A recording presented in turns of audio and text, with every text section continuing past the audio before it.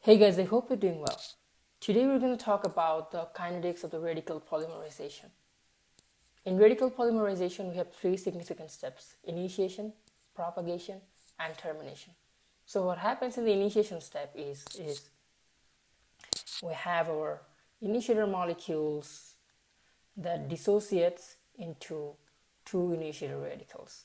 And later on, some of the initiator radicals react with the monomers and form this polymer radical center, something like this, or we can write with the P, polymer radical center. That means the active center from the initiator radicals are shifting towards the monomer and forming a new polymer radical center where the new monomers can keep adding in the propagation step. So this term we can clearly write that our rate of decreasing of our initiator concentration, that means that it is also the same thing as our rate of polymer radical formation.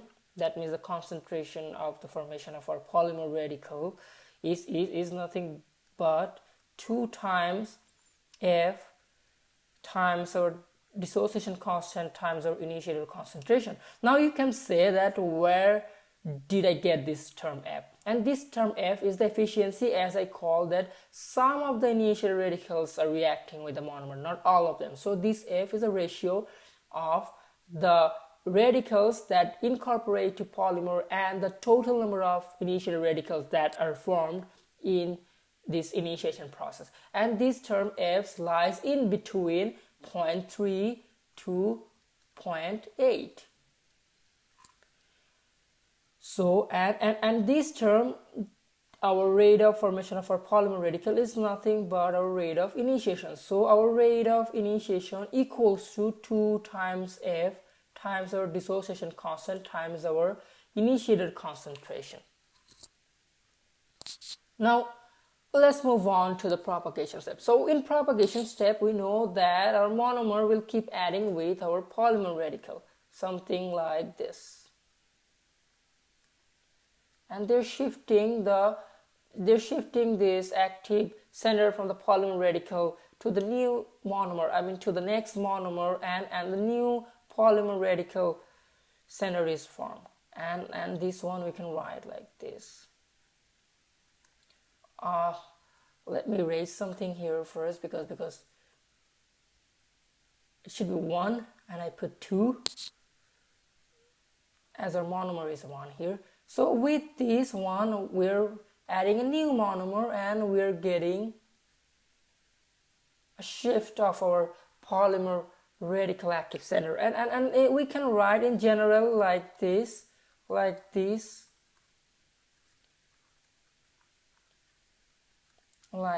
polymer radical center. So we can clearly see that our rate of propagation equals to our rate of diminishing or rate of decreasing of our monomer concentration, and that equals to our rate of our propagation constant times our monomer radical concentration times our polymer radical concentration. As you see that our rate of propagation depends on the concentration of these both terms.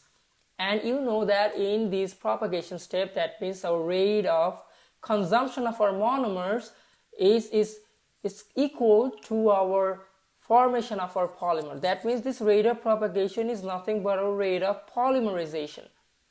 That means our monomer consumption and our polymer formation is a constant thing.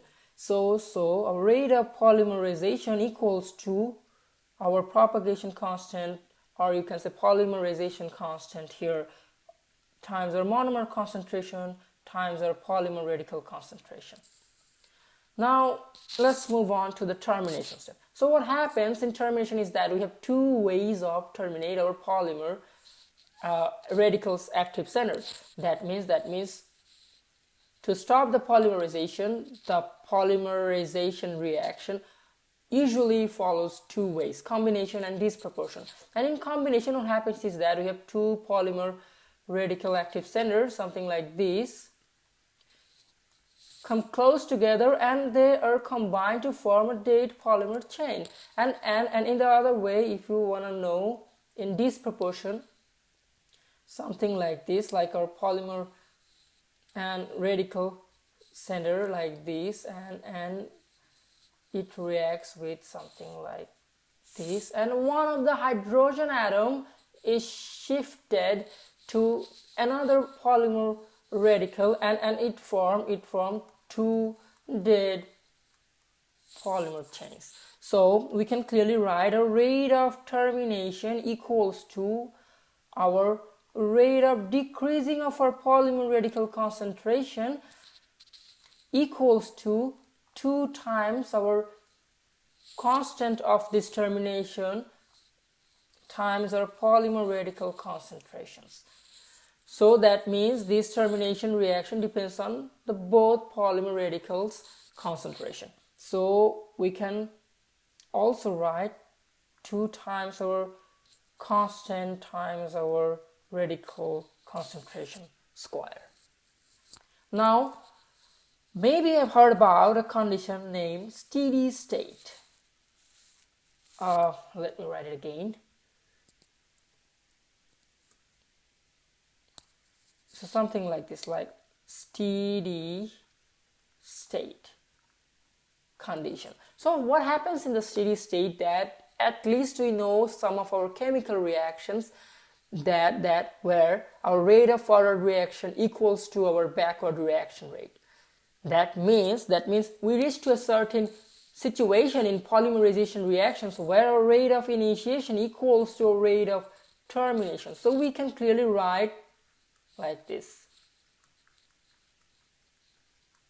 equals to our rate of termination.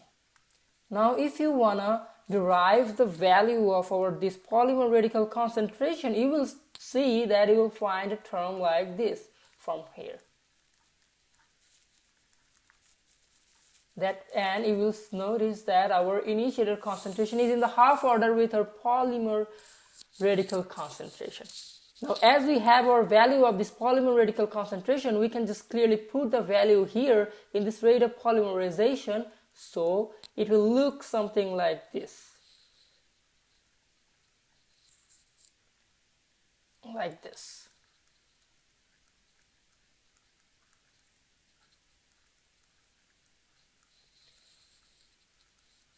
And you can clearly see that this whole chunk of thing and this propagation constant or polymerization constant, what you will see, will be converted into the whole constant terms, because these terms are constants, and we can clearly introduce a new constant term called K with a subscript apparent and multiplies with monomer concentration and initiator concentration raised to the power half. Now if we know all of these concentrations and the concentration of our all of this constant and the concentration of our monomer and the initiator, you can derive the value of our rate of polymerization at any point of your polymerization reaction. And this is all for today, and I hope you guys understood the kinetics of the radical polymerization, and I will see you next time.